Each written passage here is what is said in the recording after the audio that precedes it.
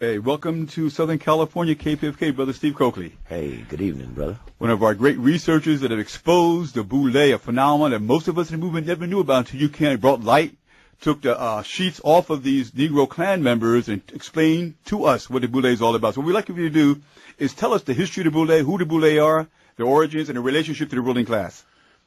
Thank you, brother.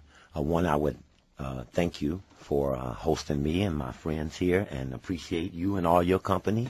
Everybody's excessively intense, and that is the demand of the day. This secret society, this particular black secret society that we'll talk about today, is the first of the black Greek societies, started in 1904. And that word that you said, Boule, is actually an acronym. It's a Sigma Pi Phi. Sigma Pi Phi, 1904 in Philadelphia. And for most of our people, we are not prepped to the responsibility of secret society in the American society. Mm-hmm. And this founding constitution, this illegal criminal enterprise, was a Masonic affair. And a Masonry is a form of secret society. There are other well-known secret societies like Skull and Bones at Yale, of which this corrupt president and his father were members of. And it is that society that the black society modeled itself after. So when they wrote their first history book, The History of Sigma Pi Phi, by a very noted black author, University president Charles Wesley, who wrote the history book for the Elks, the Prince Hall Masons, National Council of Negro Women, Alpha Phi Alpha, and Sigma Pi Phi. And as a result, in page 28 of its first history book, it noted that it wanted to be like Skull and Bones at Yale. It was right here in Los Angeles at the Good Life on a Friday night. If you remember this time, the NAACP had a convention here, and LeGrand Klieg and Marla Gibbs were accused of making inflammatory statements. Working with Dr. Graham's book, The Mannequin Light Motif. Yes, that weekend, the Boule was meeting here, July of 1990. They were having their twice every other year convention, biannual. And it was a front page article in the LA Times by Karen Grigsby Gates, who denoted that these elite black men were meeting in Los Angeles at this time. That was the first. I remember sending someone to the car to bring it in, and we read it from the stage of the Boule on July 18th, the day the story appeared, front page LA Times. And I thought it was unusual that the LA Times knew of this society, and I didn't know of them. Now, for our audience to understand, I'm starting off trying to explain to black people the impact of international policy groups like the Trilateral Commission, the Council on Foreign Relations, when the bankers began to take over the American cities in the 70s, New York 75, Cleveland 77, Chicago 79, and here in California they used Proposition 13 to suck up the surplus out the budget, and bankers began to take over from municipalities the governing of the cities. And as I was scratching, I could not figure out how was there such black complicity in this centralization of worldwide power, the New World Order. It's on the dollar bill, pyramid by white men who never built one, never saw one, but they emulated this symbol. And now comes a series of societies, and now comes forth this black one in 1904. As we began to read deeper, it had another analogy in the story to Skull and Bones. It wasn't until we got the history book that the analogy that looked happenstantial in the story in the LA Times was actually deeper in the actual history book, where they drew attention to Skull and Bones. It denoted that W.E.B. Du Bois was a member, and it began to describe people, influential people in the present-day society, and historically, our university, historically black college presidents are primarily coming out of this, advisors to the king. And that word, that Boule word, can be looked up in a encyclopedia. Well, now people don't use them, they use internet. And that's a dangerous thing, a dangerous dependency. But Boule, B-O-U-L-E, the Greek version. There's a French version that's a coming together, a conclave. The AKA called their convention, the Boule. But the Greek word is what we're looking for, the advisors to the king. The lower house of the Greek parliament is called Boule. And if you know the American congressional system, Senate, 6 years, more power, authority, only 100 2 per state. Congress, 435, have to run every 2 years. Your lower house has less power and authority. So it appears as if, in finding the Boule, that within it was a subordination to something else. And in its history book, it drew attention. Here's a logo. And this is their logo is a Grecian sphinx. It's an animal. And this Grecian sphinx is similar to a griffin or a gargoyle. Kind of ironically, the Boule had their convention in Los Angeles in 1941. And where else? Griffin Park. And this logo, this symbol, is a guardian animal. This would be similar to a Rottweiler or a dog or a German Shepherd. They tend to protect something higher than itself. Let me ask you a question. Mm-hmm. I went to Howard University, for instance. There are a number of African so-called Greek societies, fraternities, as well as in our community there's a number of secret, semi-secret organizations. How is the Boule different than the numerous fraternities and groups in our community? What is the relationship to the ruling class? Father, son. The nine make up the axis of the Black Greek dynasty. There are 4 male societies, 4 female societies, and the Boule make the 9th one. They're the first, 1904 series, the Alphas. I'm not versed in the exact order, but I have all of their history books, and each of them draw attention to things where they got their ritual from. The Deltas draw attention to Freemasonry. Said our ritual came from Mary Church Terrell, whose husband, Robert Terrell, was head of the Masonic Lodge in Washington, D.C. Mary Church Terrell, Mary Church, is the daughter of the first black millionaire in America, Robert Church of Memphis, Tennessee. Huge mausoleum to him there. Those societies, those 4 male, those 4 female, and the Boule tend to make up a aristocracy. We talked in the park about the 10%. Not in the sense of us in exclusivity, but them in the terms of deputizing 10% of the population to assure that the 90% never catch on.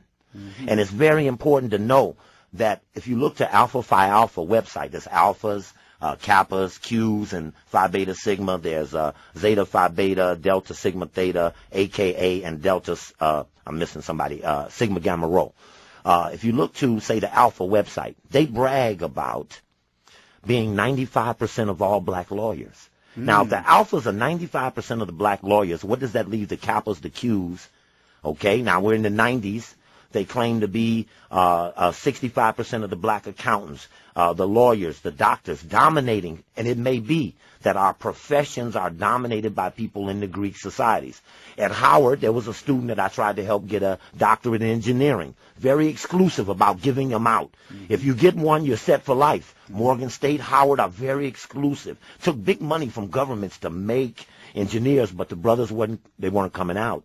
And when we got deeply involved, we found how close-knit, how selective the professional process is. So he ended up at the patent office. He was a Kappa. He said, we have 15 blacks, 1 female, 14 brothers, and all 14 of us are Kappas. Only Kappas going to get in here. And there are jobs all over where we think we're applying for something fair and open. But I would suggest that the ruling class recognized this was a very significant period, Didon, when they decided that they would give a college degree to a person of African ancestry in America who, after Reconstruction, should have been pretty pissed off. And so they were very weak about it to Africans in America. Only 2,000. So there was this thing they went through, a born man versus the made man. The born man, the king and the queens of Europe, had to deputize people to colonize the lands, the Columbuses and the Cecil Rhodeses who went to Africa. They weren't the aristocracy, but they fought to be gladiators and colonists and explorers. The Lewis and Clark, who were Masons. These men used the societies to advance the wishes of the ruling class, and they set up a system, a circle within a circle, within another circle. Each circle protected the circle within it. So when you look to that Boule logo, you see there's an urn. There's an animal with the wing of the bird, the tail of a lion, and it's got an urn, and it's got its paw over the urn, and it says in the history book number 2 by Hobart Jarrett that in the urn are the names of the people who are chosen to lead the state. which suggests that part of the society function is not to make known who the people of power and authority are. And one of their most serious indictments to this society is what they were used to do against Marcus Garvey. Could you explain that, please? Marcus Garvey, who began to surge for Africa, the Negro was breaking free, doesn't have a good reason to get with the white American establishment. You're right, you're right. They don't have a good reason. They're not getting paid. They just built the country, got set free, didn't get the 40 acres and the mule, Right. got reconstructed when they began to move into the southern houses and the Senate. They got reconstructed and knocked back. So there's disarray in our community. And this is before the industrial cities of Chicago and others began to have steel and the stock markets.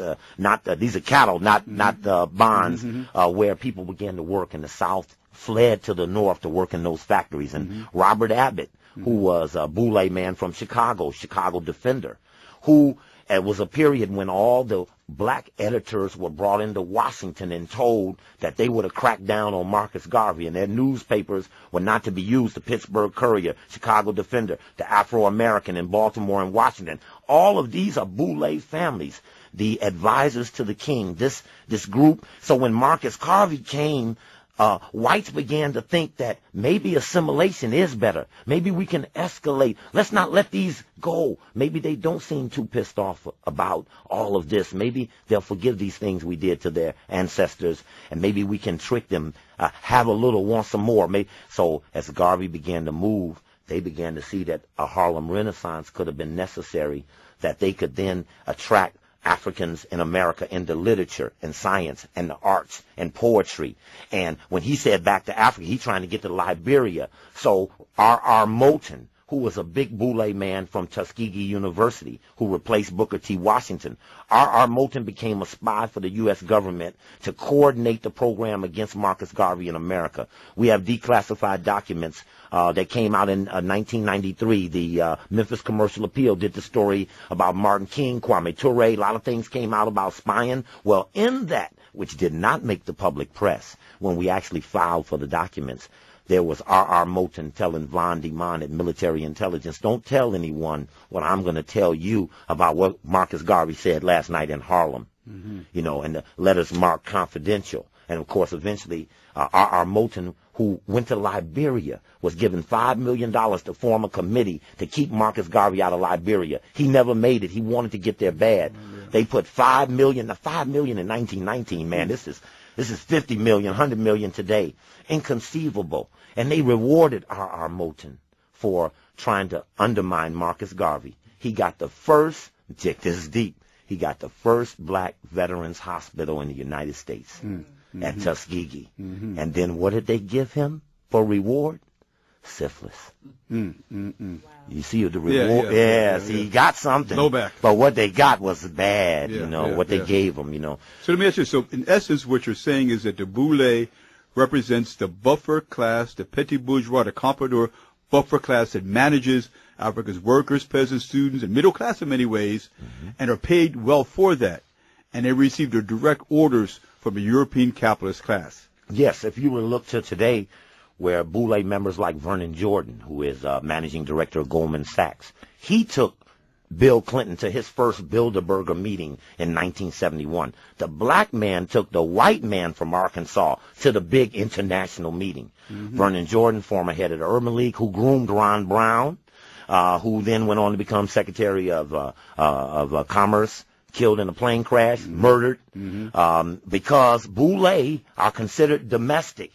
Martin King was Boule. Look at the relationship between Martin and Kwame over going against the war. You don't hear anybody in the African-centered community primarily against the war. They're basically accepting it or looking for what they try to get when whites are passing out things like, a grant here, this or that. They don't appear to be focused on that money that's being wasted, those billions of dollars. You saying the Afrocentric community support the war?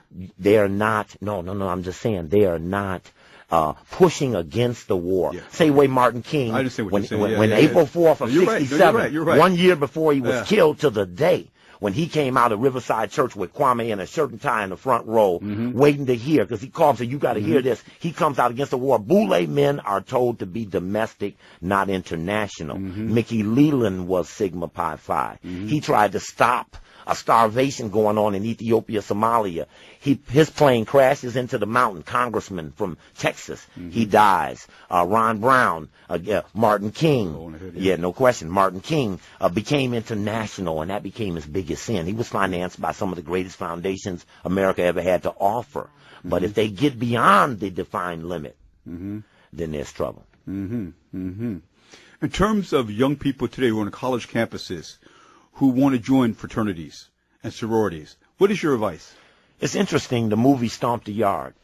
I thought that was an interesting attempt to try to reconstruct the options, because they are catching hell in the streets. There is a rise of Kemetic-centered, African-centered societies that are repudiations of Greeks. And this is on the rise on many of the campuses around the country. And many of those fraternities and sororities, like the American military, were finding reduced numbers. Questions of hazing and brutality. And see, that's an important thing about a secret society, is the initiation or the ritual, which is an act of submission. I would never want anyone to underestimate when someone goes on that line and they beat them or they make them do things or unusual things or ridicule them, that act is an act of submission, and that's very essential to keeping a secret society in order. How do you command that subordination? And so for today, when they're on the campuses, they see the Boule. If you look to the Boule Journal, you can look up sigmapi5.net. You can hit up my website, stevecoakley.com, and then you can link into their website. You look at their Boule Journal, you see what they play up. They're the head of everything. They're announcing every key position they have. They're the advisor to every person, every corporation. They're the black head of American Express. You know, we can just walk on down the line of those that roles were theirs and only theirs. No one got past. You know, I noticed that Harold Washington, our black mayors were uniquely Boule. Andy Young when he was Atlanta, Dinkins when he was New York, Bradley when he was Los Angeles. But none of those men were able to groom their man. So Bradley was mayor 20 years, but didn't have Bradley too. You know, Dinkins couldn't turn it over to anybody. Them white folk walked and beat on his door to run him out. Different cities. Detroit, Coleman Young was not a Boule member. Harold Washington was not a Boule member. And the relationship between the white financial firms and Harold Washington was uniquely different than it was with men who were more trusted. Brother Steve. Yeah, it just made me think about something we had talked about. You know, as a young brother in Chicago, really wanting to get involved in the movement, when I came back from college, there were various options. Was in Chicago, and the black politics at 75 was still dominated by Mayor Daley, Ralph Metcalf, who was the first person to break away, whose assistant was Harold Washington, who eventually became the mayor. That first congressional district, which Bobby Rush, former Black Panther, is the congressman in now. That district, we had Hakeem Mahabuti there. Bobby Wright was on the west side. The NAACP, the Urban League. Elijah Muhammad. I was going to say, the minister actually came to Chicago just a couple of years later when Elijah Muhammad died, and he was brought in from New York and then stripped by Wallace D. And he stayed in Chicago. With that period of coming back, there was not a lot of things to get involved in. As I'm scratching, I found a book, None Dare Call It Conspiracy. It's a white, right-wing kind of guidebook. I've read it. And it says sometimes some things about us are communists or something.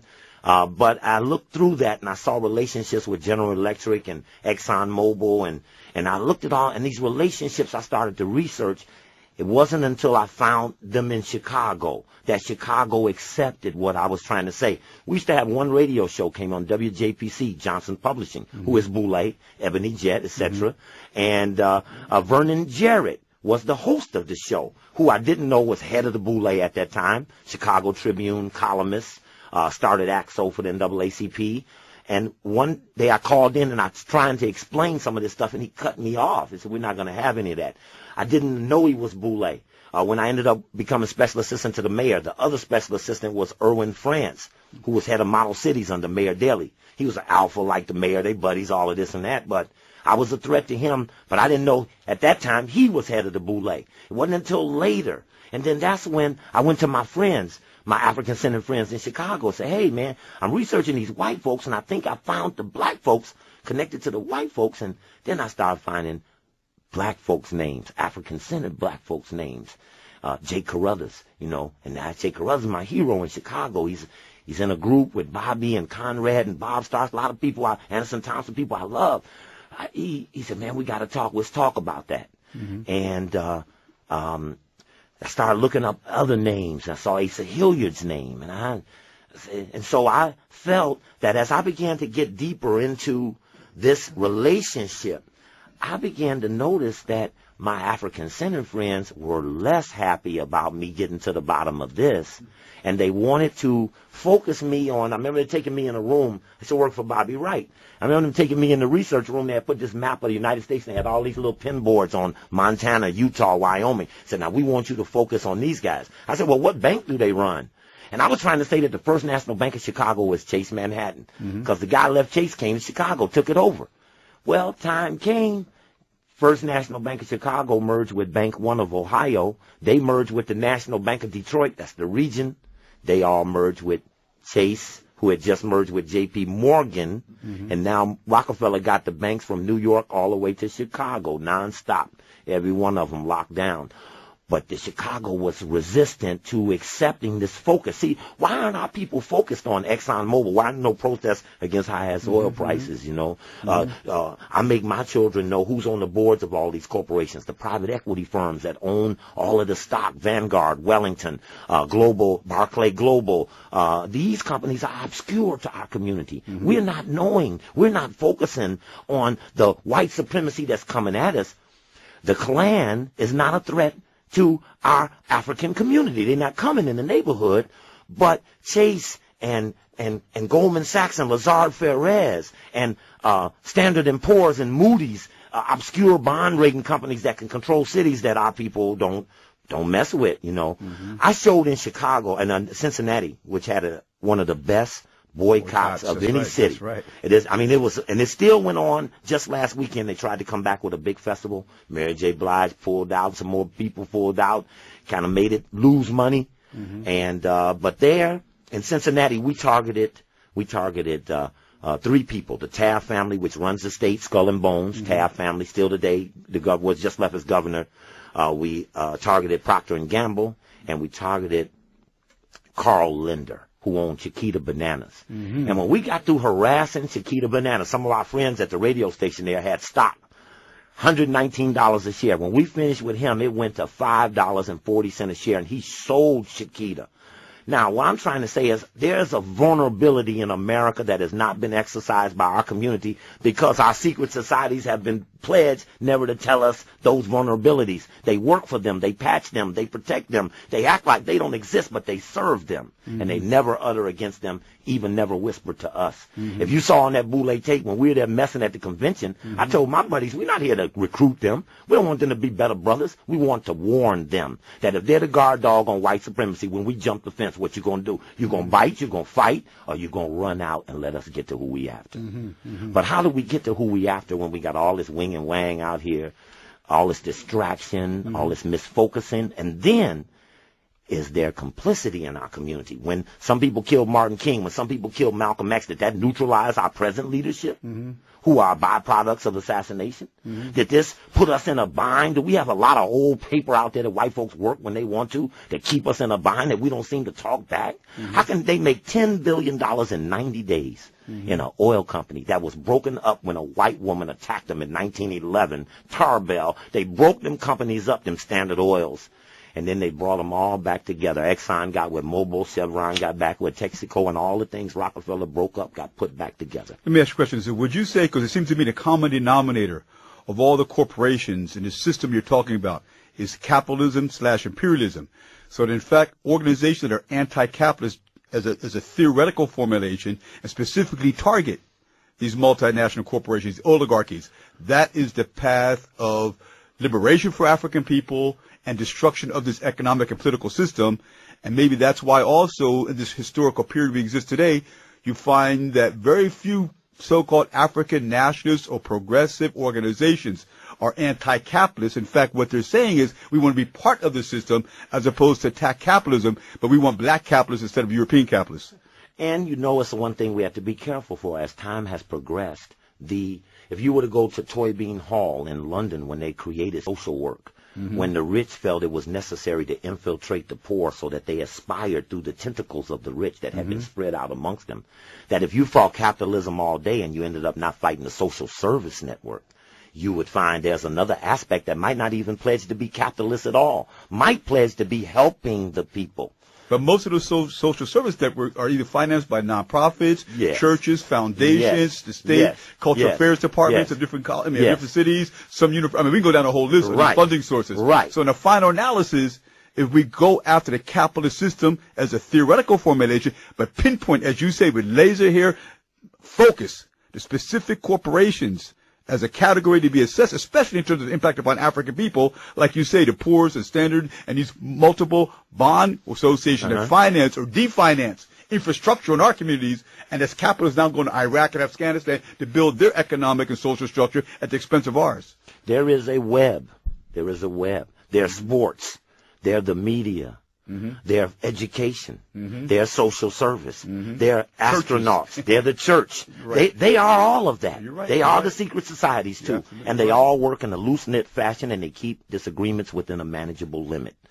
Let me just say a couple things real quick. We've got about 60 seconds. And I want you this to give out Saturday, your website. This Saturday at the f.b.i Center, I'm going to give a free lecture.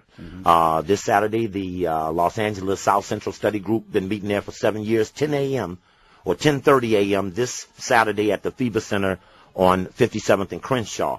September 11th, we're going to Washington, D.C. The adverse impact of 9/11 on the African-centered community must be articulated. We are faceless in the scheme of terrorism and misappropriated finances of Iraq, etc. This Saturday, 10 o'clock, stevecoakley.com. You can reach me at area code 202-256-2097. Area code 202-256-2097. Don't send me no email on that website. I won't read it. Call me.